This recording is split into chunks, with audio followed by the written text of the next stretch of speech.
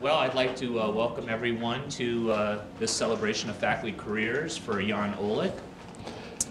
This is one of many in a series that we're having. It's part of our post-tenure review process that's occurring within the College of Engineering. And maybe I should mention just a little bit of background on that. And maybe before I do that, but I'm so comfortable with this audience because I know you all for the most part, but I'm Robert Frosch. I'm Associate Dean of Engineering for Resource Planning and Management. So I'd like to welcome you here on behalf of the College of Engineering. Again, talking a little bit about post-tenure review is a process that the College of Engineering initiated several years ago. And so for senior faculty that have been promoted for past 7 years past their promotion, we're regularly doing these review seminars as a celebration of the progress that Jan has made over his career. So he'll tell us a little bit about what he has done in his recent past, as well as kind of the history of what he's been doing. But then it's also charting the course for the future, not just where we're stopping and celebrating today, but celebrating what his future successes will be and how he'll move off into the future. So past this process of having this seminar, Jan will also be meeting with the head of the school, GS, and he'll also be meeting with Leah as the dean to talk about kind of his future plans and where he's headed with that. So that was just a little bit about the background of this symposium. The other thing I want to do is obviously introduce Jan. Jan's been a colleague of mine now since I started here. He was here slightly before. I started here in '97, and I was looking back in here, it was 1994, so I knew you had just started a little bit when I first started back here in '97.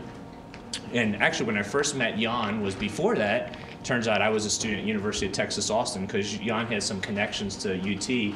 Jan did his master's degree there in structural engineering. And before he actually has another master's in airports pavements, right, from Krakow University in Poland. So again, I had a connection at UT, but I was at, I think it was Salt Lake City, ACI, and I think that was where I first met Jan. And he was at Penn State at the time as a faculty member.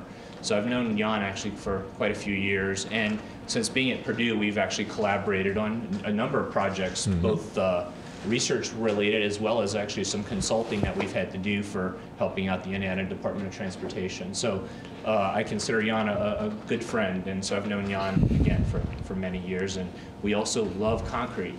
We're both in the concrete area, and we devote a lot of time to ACI, and so we always, besides being here on campus, we get to see each other at conventions, and we'll be in about a week or so in Milwaukee. headed off to Milwaukee. So without further ado, I really want to celebrate Jan's faculty career. He's been again with us for over 20 years now.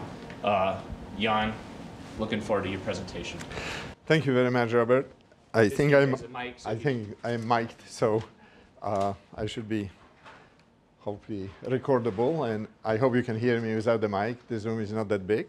Well, thank you very much, everybody, for coming. It's a wonderful opportunity to share with you what I've been doing for, let's say, 20 plus years, okay? And we'll see what directions I have in mind as far as the future remaining years of my career. A little bit about myself, for those of you who don't know exactly where I come from. Robert already introduced me, mentioned that I came from Poland. I was born in the city of Krakow, and that's where I went to school, and I got my first 2 degrees there, Bachelor of Science and Master of Science in Civil Engineering in what's called Krakow University of Technology. And in 1982, I guess it was, I got a Fulbright scholarship to study in the US, and I came to University of Texas at Austin, about 6,000 miles from home, and spent about 2 years there. I got a master's degree there in structural engineering, and I really like working with materials and applications to infrastructural components. And I was talking to my advisor, Dr. Karaskilio, at the time, and I said, what would you recommend for a good materials program? And he says, Purdue University. And I said, where is Purdue? And he didn't know exactly, which was a little bit alarming. But took the atlas out. That was before the internet, and we figured out it's in Indiana. So I actually flew in here to scope the place. It was in January, and it was a heavy winter. And coming from Austin, it was a shock. Small town, completely covered in snow. The small airplane landed at Purdue Airport, and I barely could see the road. But anyway, the program was good, so I decided to come. So I got to Purdue to work on my PhD. I got here in '85, graduated in '87, and for the next few years, I was kind of wandering all over the US. I got my first faculty position at the Colorado School of Mines. So I spent about 3 years there. And when I was there, I got a phone call from Penn State, and they said, well, you are at the program that really doesn't have a big research component, which was true. There were departments at the Colorado School of Mines that were very much research-oriented, but the Department of Engineering, or Division of Engineering, as it was called, it was not. There were 3 young faculties there that we were trying to put together a graduate program. We didn't have a graduate program.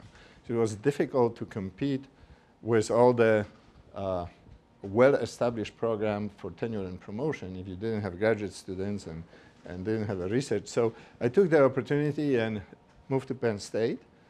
And when I was there, I got an offer or invitation to come back to Purdue. I obviously knew the place, and I very much liked the faculty members who were here, and the labs were fantastic, and I decided to come back. So that was back in 1994, and I didn't move yet. Okay.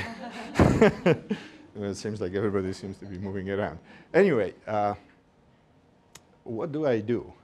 I kind of like to think that I work in the area of durability and sustainability. And the reason I work on that is because it's of interest to me, but it's sort of an underlying theme of what's happening in the cement and concrete industry. So over the years, certainly during my career, there's this growing interest in focusing on durability and sustainability. And that has various forms, anything from usage of secondary fuels in cement production, and this is mostly to incinerate some waste from other industries, increased usage of industrial byproducts such as fly ash, silica fume, metakaolin, slag, and so forth. New admixtures are coming on the market, seems like almost every month, and the current concrete mixture design is rather complex. Because of those admixtures, there's potential for incompatibilities from time to time, so that makes professional life rather interesting. Probably the most important one in this category is really increasing demand for longer life of the structure, especially when we are facing staggering bills for fixing the infrastructure. The question naturally comes up, well, can we do it better? Can we do it in a more reliable way? And I said, well, you know, this is really a good field to be in, because what I am interested in is looking at the microstructural level and at the chemistry of the system. And I know it's pretty critical to making sure that the big elements work. So the title of my talk was Durability and Sustainability. Why is it that the small or little things matter? And they matter because of the microstructure and chemistry that is involved that actually dictates the behavior of the element itself. There's also issue of scale. I mean, we are talking about market that is very, very large. In 2014, you can see that the world's cement production was about 4.1 billion tons. That corresponds roughly to about 10 billion cubic meters of concrete. We assume about 400 kilograms per of cement per cubic meter. But associated with that tremendous production of cement is the release of CO2, or greenhouse gas, roughly about 1 ton of CO2 per ton of cement. So the cement industry produces about 4 billion tons of CO2, which everybody is worrying about recently, right? On the grand scale, it's really not that much. It's about 5 to 8% of global CO2. The other industries, including automotives, produce more, but it's not negligible, right? 8% is still a pretty sizable amount. And the fact that we have deteriorating infrastructure, economies are predicting that's going to present some drag on the economy in the future. So seems like right now is a good time to start worrying about those things, and more people do worry about those things. I thought being at the university as a home to the astronaut, I need to make some analogy of concrete usage. If we make 6-inch diameter concrete cylinder, which is a standard cylinder for testing, we can reach the moon 4 times a day. A day. That's how much concrete we are making, right? It's 230,000 miles to the moon. So imagine 4 cylinders, 6 inches in diameter, that tall. So there is a lot of money at stake. There is a lot of infrastructural components that are affected by what's happening. So this is supposed to be about my research interest. So my research area are really traditional and novel supplementary cementitious materials. And to small extent, I work in the asphalt area. So thank you, Becky and Aisha, for coming. They represent the black side of the, of the civil engineering, as opposed to the white side represented by concrete. I worry about durability of concrete, performance on concrete, and all this is obviously interrelated. More specifically, what I work on is on advanced characterization techniques for cementitious materials. I worry about microstructural properties and the effect on performance. I spend a lot of time on mechanisms of deterioration, trying to understand what those are, and trying to come up with some models that can provide information about future performance based on what I learn about the materials from this bullet 1 and based on what I learned from bullets 2 and 3. So it's difficult to summarize in 50 minutes or so everything that I've done, and you would be bored, I'm sure, even though it's an exciting topic for me. But I will talk about a few items that I spent probably the most time on. The issue of fly ash and other supplementary materials is something that I've been working on for the last 30 years. My master's thesis was, my second master's thesis was dealing with fly ash. And throughout my professional career, I've done a lot of different research projects that are related to those materials. So this is the SEM image of the fly ash. This is the silica fume. You can see nice little round spheres. And those are other metakaolin, natural pozzolans, slag, and so forth. I wanted to talk a little bit about fly ash, because fly ash is one of those interesting materials because it's a byproduct of coal burning in the power plants. And it's being captured, and in 1980s, the power plant will actually pay you if you wanted to take it off their hands, because they had to store it, and they had to build a big storage ponds. The environmentalists were not happy with the storage, and nobody knew what to do with it. Once people determined that they could be beneficially utilized in concrete and actually improve the properties of concrete, the companies emerged that started marketing the fly ash. So they will buy the fly ash from from the power plant. Power plant is in the business of making power, not worrying about the fly ash. But that will be sort of an intermediary. They will buy that from them, maybe do a little bit of classification or some sort of enhancement of the properties, very minimal, and then turn around and sell it to the cement producers or to concrete producers. We typically talk about two types of fly ashes, type F and type C. Type F is what we call a low calcium fly ash. Type C is a high calcium fly ash. And they are actually quite interesting when it comes to how they influence the properties of concrete. Class C fly ashes, for example, are not very good with respect to addressing some of the durability issues of concrete. Class F, on the other hand, is very good, but it's not as, with respect to durability, but it's not very good with respect to reactivity. But you can see, looking at the chemical composition, that they have typically calcium, silica, alumina, and ferrite, some sulfate and alkalis. And you can see Class C has much higher percentages of calcium than Class F. But there are calcium, silica, aluminates. Cement components are also calcium, silica, aluminates. The amount of calcium to silica, the ratio of calcium to silica in cement is very high. In fly ash it is not, but they are somewhat similar with respect to chemistry. Therefore, one would expect that they will work together well in the system.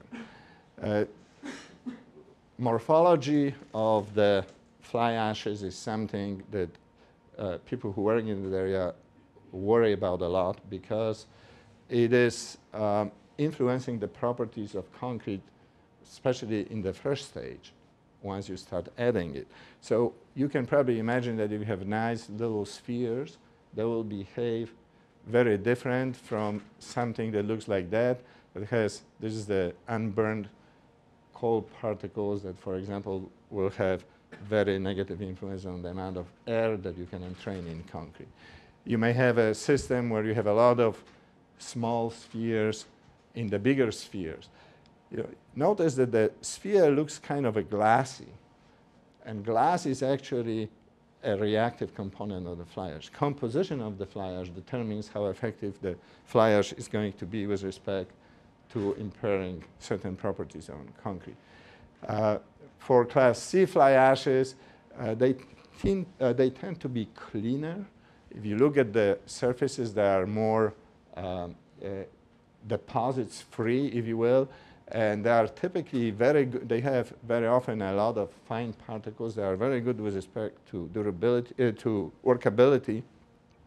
They also tend to be quite reactive. The glass, the type of glass that makes the sphere is more reactive than the type of glass that is present in the Class F. The standard thing to do if you want to know something about the reactivity of the fly ash is to determine by, let's say, XRD or other technique, the amount of crystalline components and the amount of glass. The more glass you have, the more reactive the material. Most of the components that are crystalline that show as a peak over here are typically non-reactive. So you have quartz and mullite. Those are not reactive. But what I wanted to draw your attention to is, this hump here that you see. That represents the amount of glass. And if you look sort of as the highest point or the medium of this hump, for the Class F ashes, this is located at about 25 degrees 2 theta angle when we do the XRD experiment. If you move to Class C ash, notice that that hump is about 30 degrees. That reflects the differences in composition of the glass and therefore in reactivity. So I actually spent quite a bit of time trying to capture the differences in the chemical composition and how they influence the location of this peak and, in fact, the size of this peak. Because fly ash is a byproduct. Nobody really controls the quality of that material. And if you are a user of that material, you would like to know whether a batch to batch to batch will provide a consistent performance. Do you need to put more or do you need to put less? And how do you quickly determine that? And for years, people were trying to link the chemical composition with mineralogical composition via various models, including us. And I think the chances of doing it now is higher than ever. Because in addition to doing what we are doing here with simple XRD classification, you can also do a more involved classification or evaluation using scanning electron microscopy, where you can do on very micro level determine the distribution of various phases, various chemical components, and combining those various techniques gives much better prediction with respect to performance of the material in concrete. So we attempted to do that. We developed quite a few models that were focusing on the glass content, both estimation and composition, and got reasonably good results. This is one example, for example, which shows the predicted set time based on the chemistry of the fly ash. Of importance to the users because Class C fly ashes in particular very often tend to extend the set time.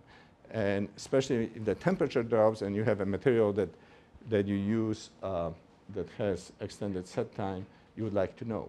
Sometimes the admixtures interact with the components of the fly ash and extend that set time further.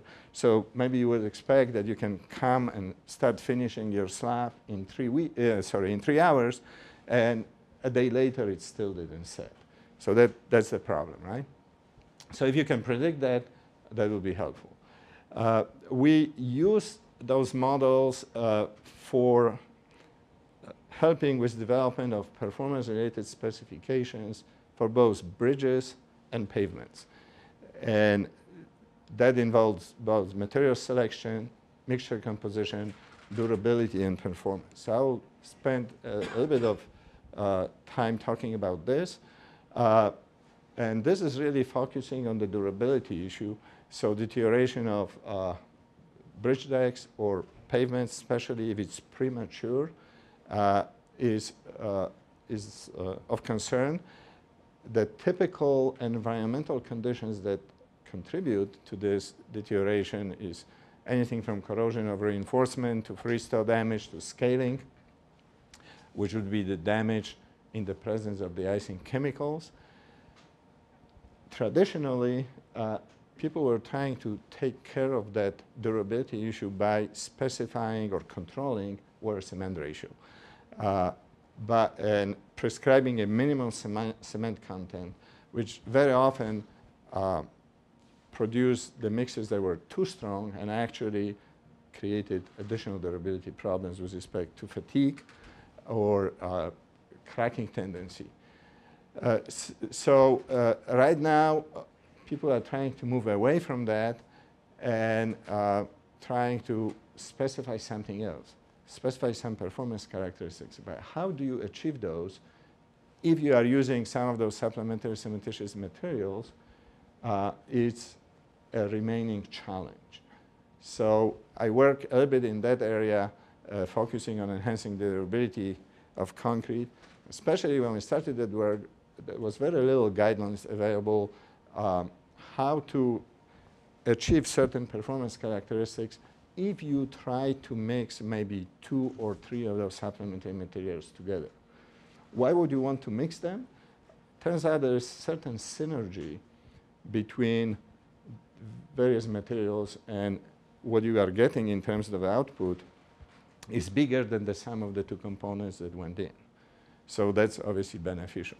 So let's talk a little bit about a couple of projects. One was on developing proportioning method for mixtures with predictable performance characteristics. identification of optimal content of the binder to achieve those performance characteristics, and evaluation of mechanical properties, and ultimately modeling those predicted mechanical properties over time. In high-performance concrete, there was a term that was hot maybe 20 years ago.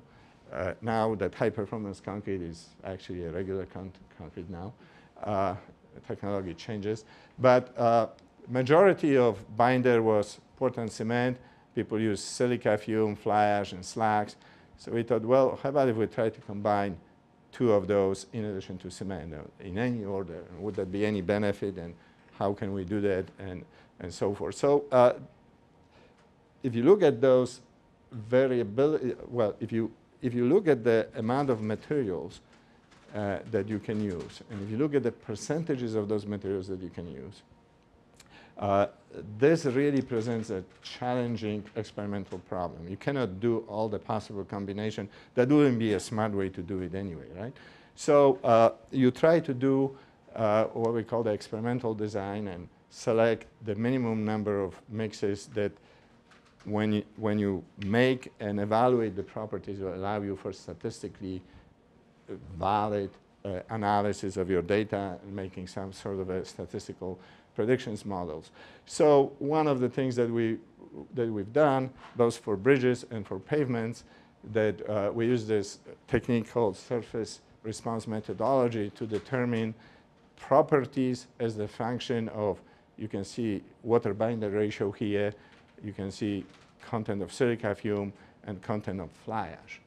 So you can see that various colors represents to various ranges. This is a total charge in coulombs. That has to do with the resistance of concrete to ingress of chlorides, which is one of the concerns in the durability.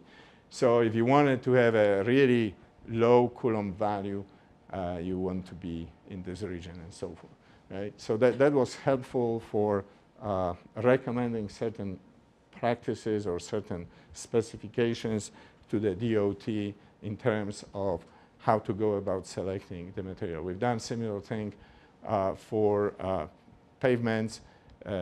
This involves the slag, which is another byproduct,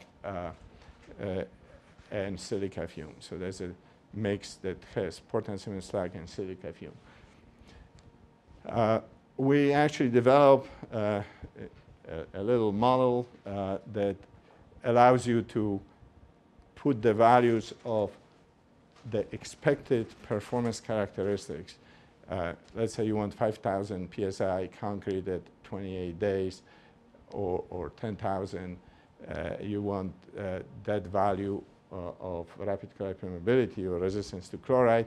And that model will, for given water cement ratio, water binder ratio, will actually give you the recommended percentages of supplementary cementitious materials or the composition of the binary or ternary mix that you can use for that. And the model is obviously only as good as the data that you put in. We've done, as I said, statistical planning of experiment and statistical evaluation.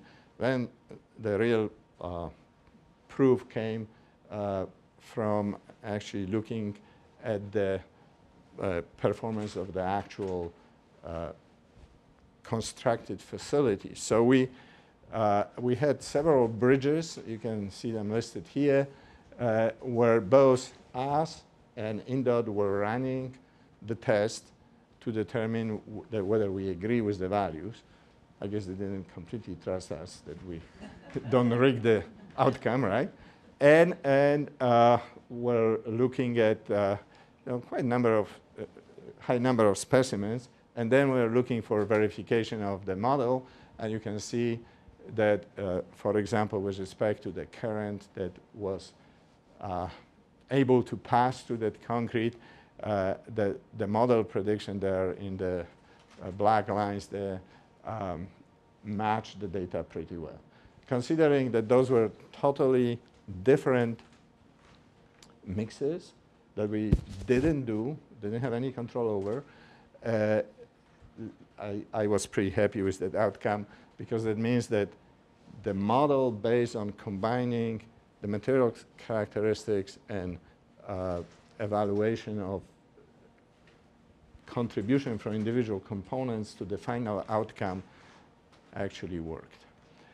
I mentioned that we also were able to account for some synergistic effects of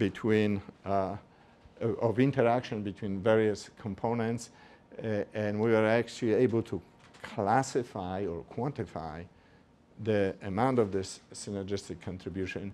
And if you look at the predictions, especially in 180 days, this, for example, for initial absorptivity or for rapid Colloquium permeability, you can see that the values that were predicted and the actual values here were pretty close. Again, a good tool for using these models and coming up with some performance characteristics that you can actually put in the specification. We developed several methods for those validations. This is the example of the predicted versus measured rapid Colloquium permeability based on the maturity method, which was another model that was built up on the previous models with respect to the usage of the fly ash that I described earlier. About 10 years ago, maybe 15 by now, all of a sudden a new problem surfaced, and there's always this new problem that gets us excited for about 10 years, and then it kind of fades away. So everybody was saying, oh, sky is falling, sky is falling. We have a problem with the icers. The pavements in particular started showing sign of premature deterioration, and everybody was blaming the icers or the icing practices that reflected the need for better methods of controlling ice and snow because of the increased traffic. So the icers, they were more aggressive toward concrete. And it turned out that fly ash, this byproduct that is being used in concrete, actually protects the concrete very well. And this is a good example. This is a fly ash specimen. It has 20% fly ash.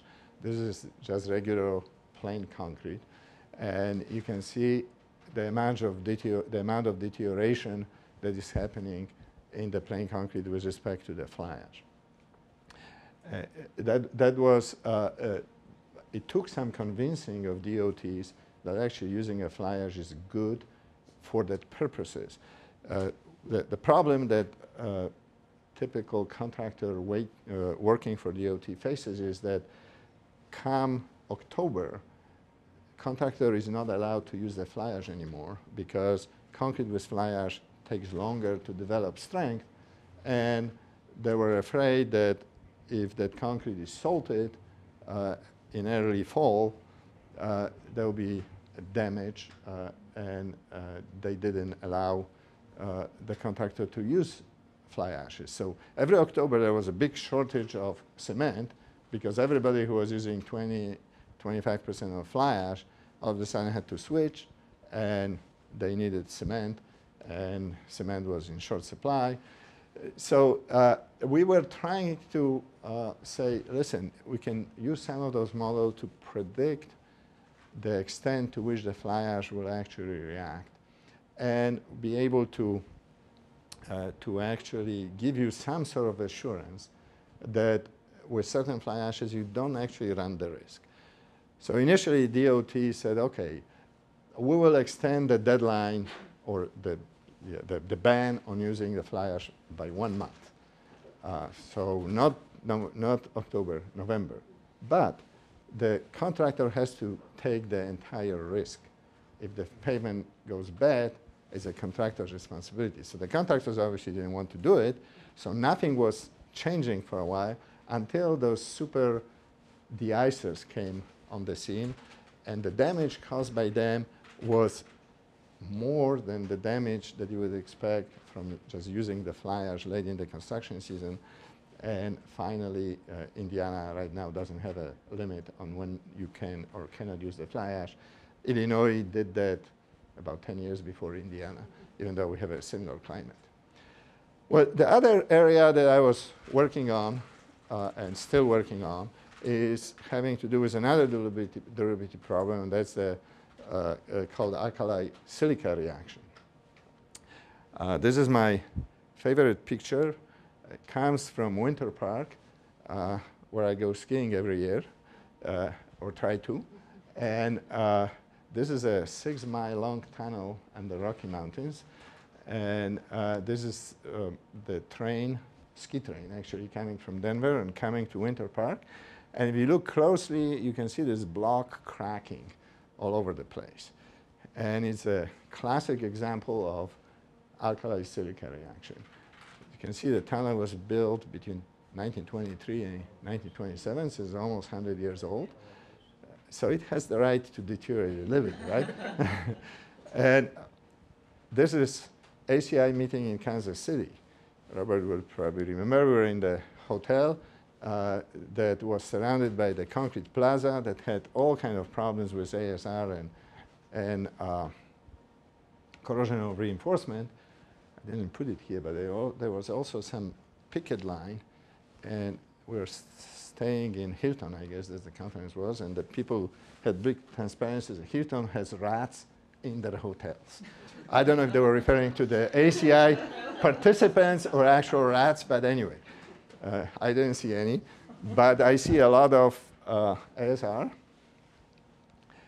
And I wanted to share with you a little bit about studies that I've done on that. So alkali silica reaction is actually a process where you depolymerize and dissolve reactive silica that is part of your aggregate. And that product forms a hydrous alkali silica gel. That gel attracts the water and swells and exerts the pressure that causes that cracking that I showed you on the portal of the tunnel. There is a general agreement that there is a chemical reaction that the chemical reaction is necessary to form this gel, but there is not a general agreement on what is the sequence of steps that lead to formation of this gel. And there is also not general agreement about the mechanism of expansion that causes the pressure that cracks the concrete. So for last 6 years or so, been working on that with several of my students, where we try to look at the process in its entirety. That is, from formation of gel, trying to understand the chemical reactions and the kinetics of those reactions that lead to the formation of the gel, and then look at the mechanical response on the micro and macro scale. So this is looking at the macro scale, or micro scale, I should say. And you can see that you have deposits of gel. You can see there is a calcium, silica, and oxygen, and you can see the sodium here and traces of potassium, typical alkalis that are responsible for formation of this gel. And you can see that it causes the cracking of the aggregate, and the crack propagates into the concrete. So it could be a pretty damaging kind of scenario. And there's a series of pictures that, as you go from left to right, we are increasing in age here, and you can see that after some time you start forming those cracks at the interface between the matrix and the aggregate. You start depositing gel in the pores. If you look at the structures that are really severely affected by that, like dams, for example, where there is a lot of water, there will be this whitish gel oozing out of the pores. There are some dams in Canada. Canada has a lot of aggregates that are susceptible to that. There are some dams in Canada that grow about 5 inches a year because of the expansion. So they keep cutting slices of concrete to make sure that it doesn't crack more.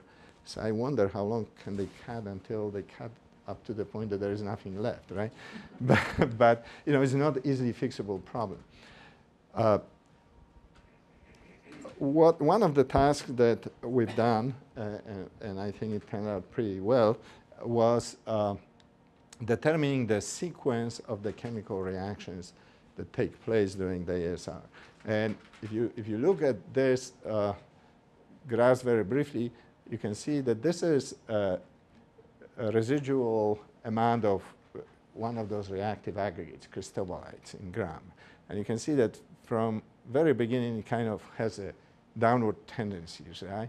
You can see that the potassium ions stay more or less steady at the same level. Calcium ions are very low, stay more or less at the same level. But notice that we are decreasing the amount of calcium hydroxide. Calcium hydroxide is plentiful in regular concrete because this is a byproduct of cement hydration. So it's always available. We had the system which we were trying to starve out of calcium hydroxide to see what the role calcium hydroxide plays. And then you can see there's a practically constant level of pH. If you go and look at what is produced during that phase, we were producing calcium silica hydrate gel, we call it, but this is actually a matrix that bonds the aggregate together in the regular concrete. So this is a glue, that's a good stuff, okay?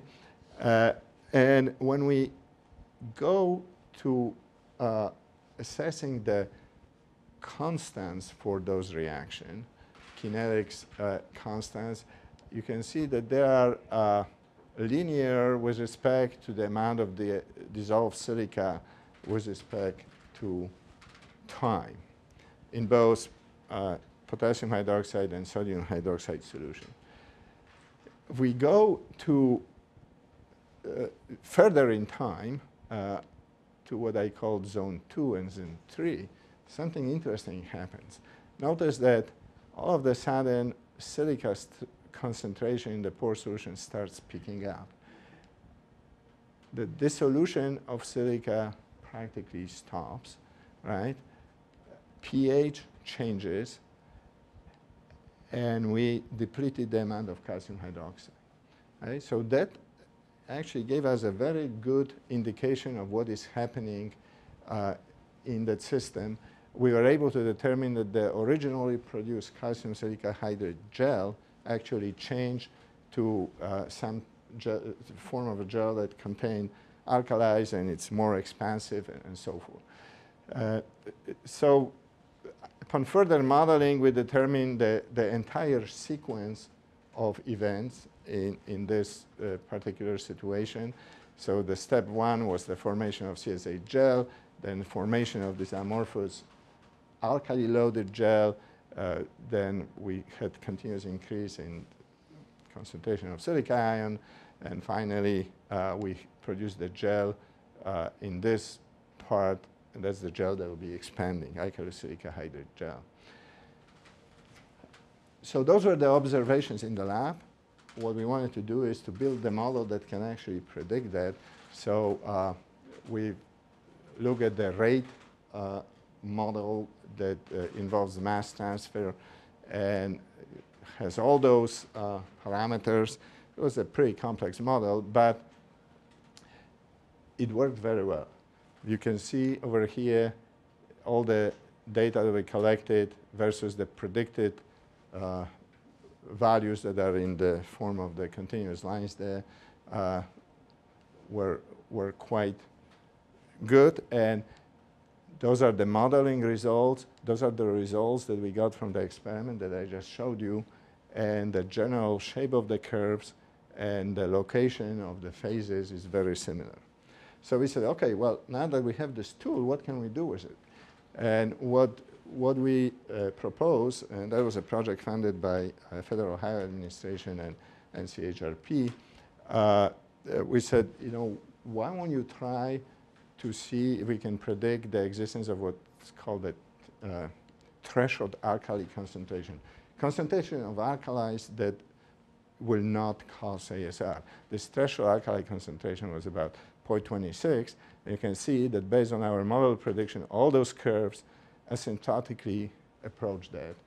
And that was a good verification that the model actually worked.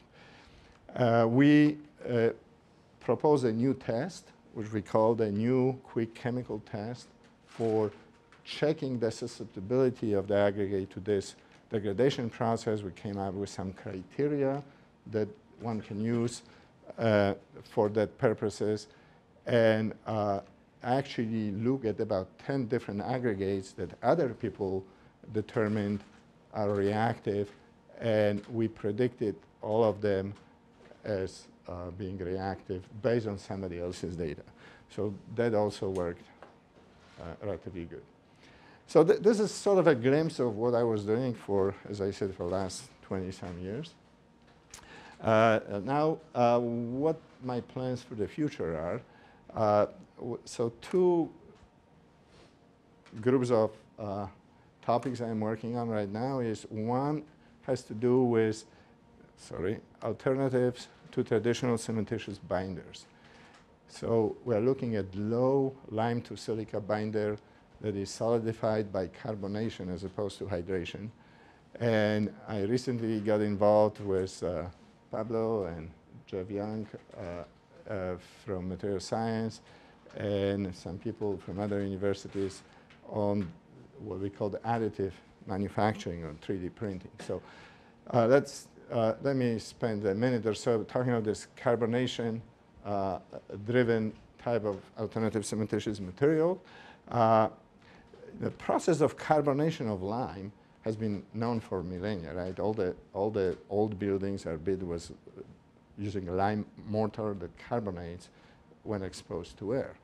In the 80s, people were looking at accelerating of hydration of regular or hardening of regular Portland cement by exposing CO2.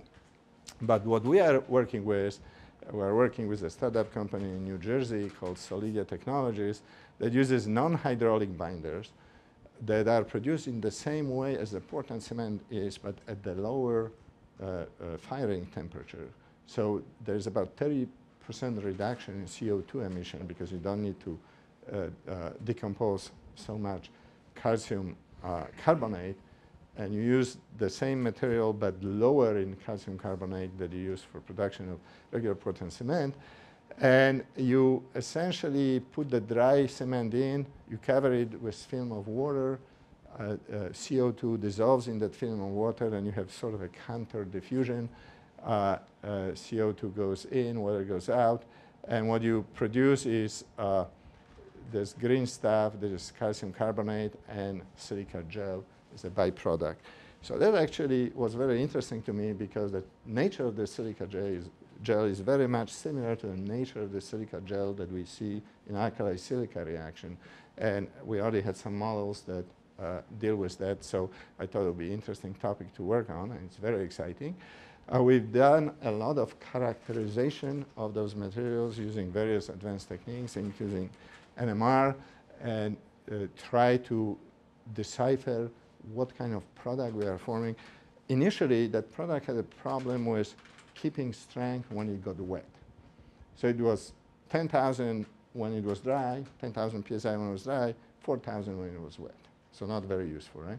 By looking at the actual type of gel that forms, we're able to advise them on changing the way they actually cure the material and the way how they select the size of the particles that go into the reaction, and they got essentially no strength loss right now. If you look, if I can go back here for a second, notice that there is a pretty large pore in that system that forms, which typically doesn't form in the regular Portland cement system.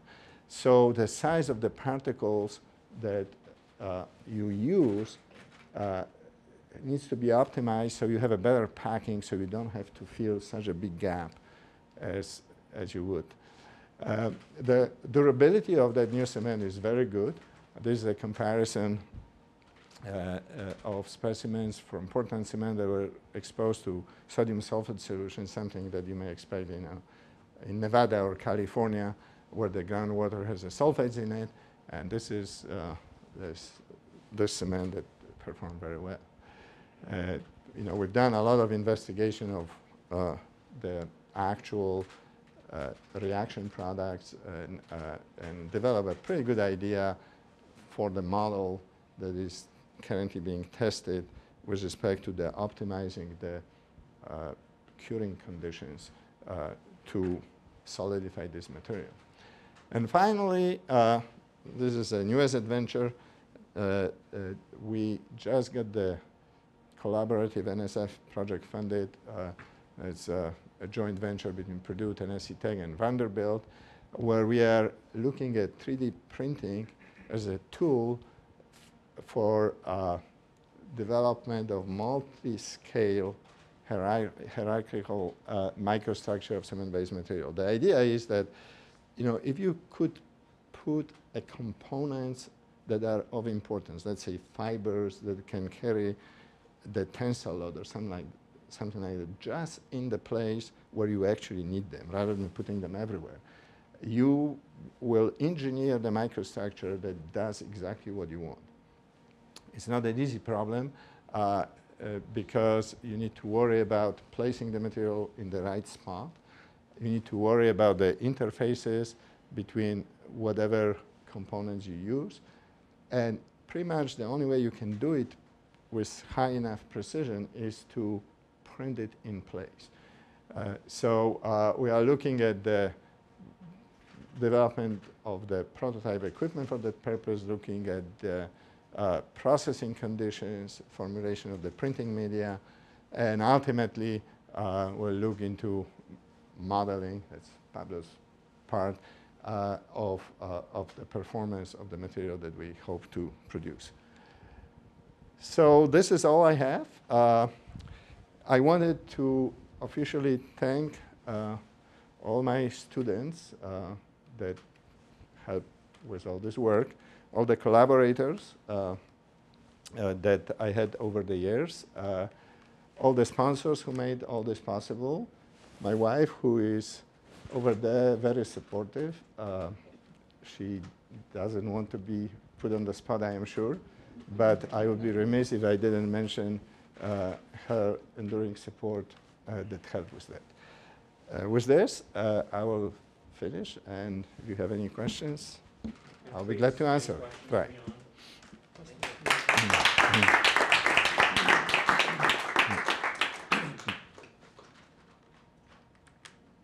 We must have some questions.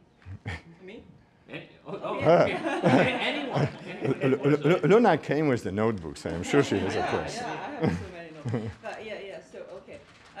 Yeah, I do have, I wouldn't say with really questions. I just hope to get some of your comments, because I think you have done excellent research and give a very good example about how to do high impact research, combine the fundamental science and then engineering application. So what you think about the nanotechnology in the cement or concrete, and for the direction wise? Well, so nanotechnology has been this hot topic for the last 10 years, okay, in cement and concrete. And everybody was trying to use it initially. I think people didn't really approach it correctly. So it took a little bit of a setback, in my opinion. The reason people didn't approach it correctly is because it was such a hot topic in all the other fields that people say, well, let's throw something nano in concrete and see what it does, right? And really not approaching it from the fundamental type of perspective. I think people who try that very quickly realize that it's just too expensive, and the payout is just not there. But there are other people now who are trying to approach it a little bit more pragmatically, looking at the science behind it. I think with the proper fundamental research, that could be it might be a niche type of material, but I think it could be quite unique, considering the versatility of concrete and the large amount of concrete that is being used. Anything from sensing to energy harvesting. We actually I'm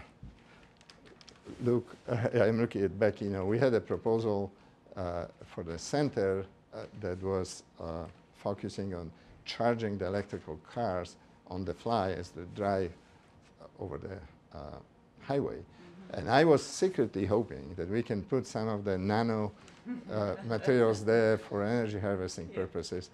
Unfortunately, we didn't get the funding, but the core group of people who started it are kind of working on it still. Maybe we'll go and try it another round. I think that part of the reason we didn't get funded is that we hit the cheap gasoline. Who cares about the electrical car of mentality? Right. But so I'm waiting for the oil crisis to to jack up our chances. Yes. So you, in your presentation, you talk about the problems that are generated into these materials, and basically identify those and how we design new materials such that. So, what are all your thoughts on all the problems that we already have, right? You showed examples of iteration. What are your thoughts on how we can fix those, or where the research should go to fix what we have, rather than, or in addition to designing new materials? Yeah, so the research in the area of maintenance and rehabilitation, it really is focusing on cladding materials, rapid setting materials. I think the field of rapid setting materials in particular has a lot of potential. The reason for that is that, again, right now the way it's handled, there are proprietary producers of those rapid setting materials that will promise you anything. And then when it actually comes to application, it really doesn't work, or only works for a very short time. And part of the reason for that is that there is too big of an incompatibility between the properties of this new material that forms in situ and the existing material. We are not trying to remove the underlying causes, be the elevated level of chlorides or being microcracking or something like that. So I think anything that will combine, it's not a self-healing, but some sort of a healing of the existing structure to the point that it's more compatible with those new materials would be a great field to go into. Problem is that I'm not sure who will fund that. But yeah. As you know, it's been a while since I've worked in concrete, but I wondered if that carbonation approach to hardening the concrete, will that help to sequester some of that 4 billion tons of Oh, CO2? absolutely, absolutely. So, a cubic meter of this new concrete sequesters about 300 kilos of CO2. Ideally, we are not there yet. Ideally, what one can do is build a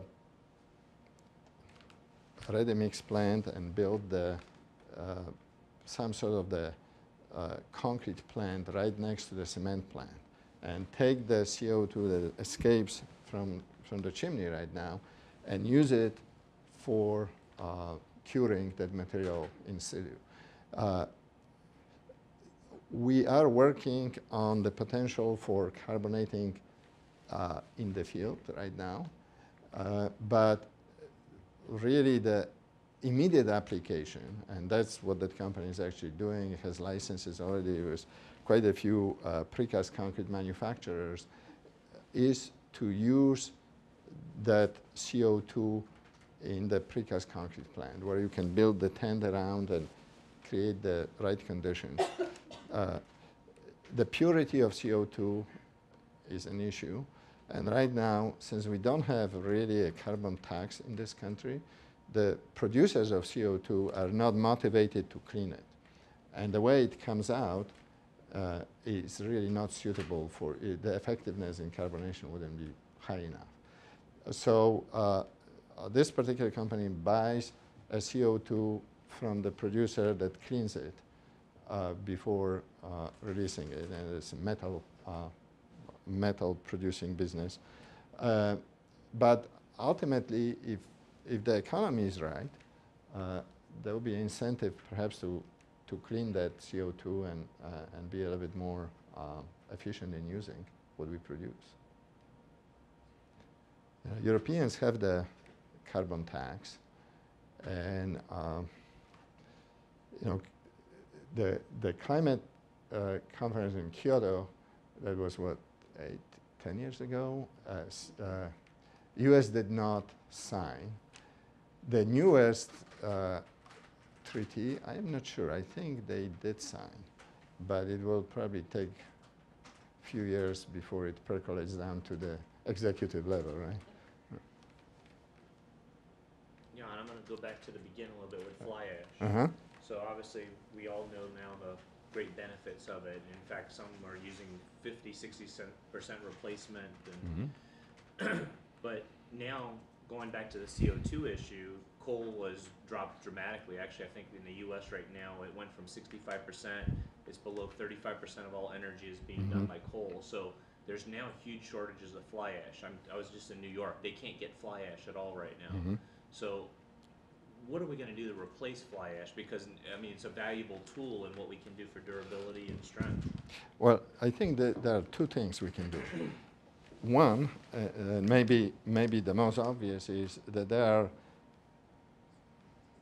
tons and tons of stockpiled fly ash that probably will provide supply at the current level for the next 30 years if we wanted to touch them. They were laying in various deposits long enough that there is a worry about heavy metals that will settle at the bottom. There is worry about cost of drying them because they are very often in the ponds. There is worry about some of those early ponded fly ashes having too high of a carbon content to be useful, so there will be a cost associated with processing. But considering the benefit of that material, I think when the prices are right, that will happen, and we'll try to reclaim what we stored over the years. The second approach, and there are people who are actually very proactive in that, is the production of the artificial pozzolans. Again, you can do that from the same materials that you use for production of cement at much lower temperature. And in fact, the company that we work with on this, Solidia Cement, they're already filing for patent for producing artificial pozzolana, which would be actually a byproduct of their carbon-friendly cement production. So I think people realize the benefits of having something that consumes this extra calcium hydroxide in cement, in concrete, and whether it's artificial, natural, or reclaimed, they will try to use it. Any other question? Well, hearing none, I'd like to again thank Jan for a great presentation. Thank you.